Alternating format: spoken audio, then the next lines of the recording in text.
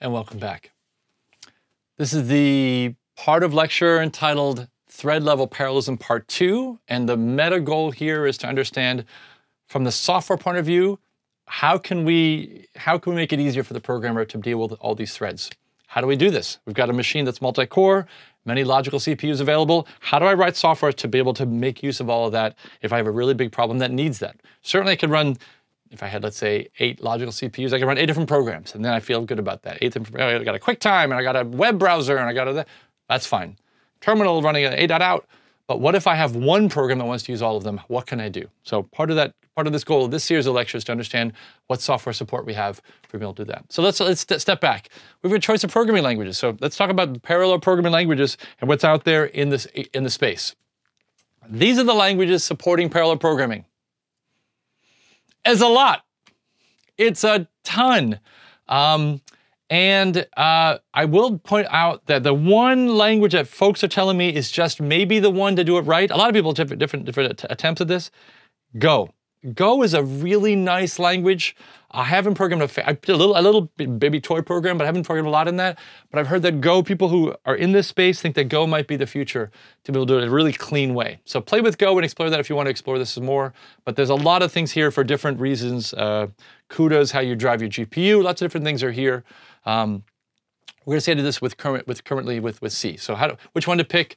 Let's talk about this. Well, why do we have so many? Let's step back. Why do we have so many? Well, first of all, why do we have intrinsics? The reason we have intrinsics is because the compilers don't support it. Intrinsics are a way of dropping code directly in the assembly level because it doesn't know how to generate that automatically. So that's a little bit annoying, and so we're trying to encourage Intel and other folks to fix your compilers so that it'll do it automatically for us. SIMD features are continually being added to compilers, which is really nice. We appreciate that. It is certainly an area of research. People who are in there, and Professor Kathy Yellick in our department is kind of at the intersection of both of these pieces. She's a programming language person who cares about parallelism. She's exactly at the intersection of how do you get programming languages to wake up and realize we got to make it easier for people to write parallel programs. So there's been 20 plus years of thinking about how to take old school C and auto-parallelize it to become really fast assembly. So first of all, 20 plus years of taking C and making fast assembly without parallelization. So there's that. How long will it take them to figure out how to take C and auto-parallelize it? If I can automatically generate assembly and really be clever about optimizations. Boy, you should see all the optimizations that the new assemblers have. I mean, the new compilers have, which eventually becomes the assemblers, but the compilers do to become assembly language. That first compile level is remarkable. So it's really compiler technology. How can we do the same thing for parallelization? I got a boring C code, and I can really write pretty good assembly if it's not parallel, but if it is a parallel, it's a still harder problem. We think of it as an open problem still. We have great cases in very simple things. There is an automatically handled loops in an interesting way that's coming up, but it requires a lot of work. Here's your opportunity to become famous. If you have some breakthrough, talk to Professor Yellick and related people in our department if you're interested in that space. So the number of choices is an indication that there is no universal solution. There isn't just an easy answer that somebody owned. Somebody just owns that space, and there's a couple. There isn't really a clear sense. So everyone says, well, it's not solved yet. I'll make my own, and now I'll make my own too, and me too, me three. And so you have all these people clamoring because nobody's really won.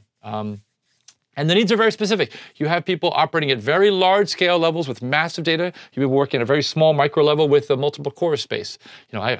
Huge data, 1 million machines, computers, all parts of the world in the distributed computing space. And I want to be able to work on just a very small problem, but I want to be able to have 8 cores all be very fast. That's one computer. So that's a different scale. And so these languages are kind of optimized for different things.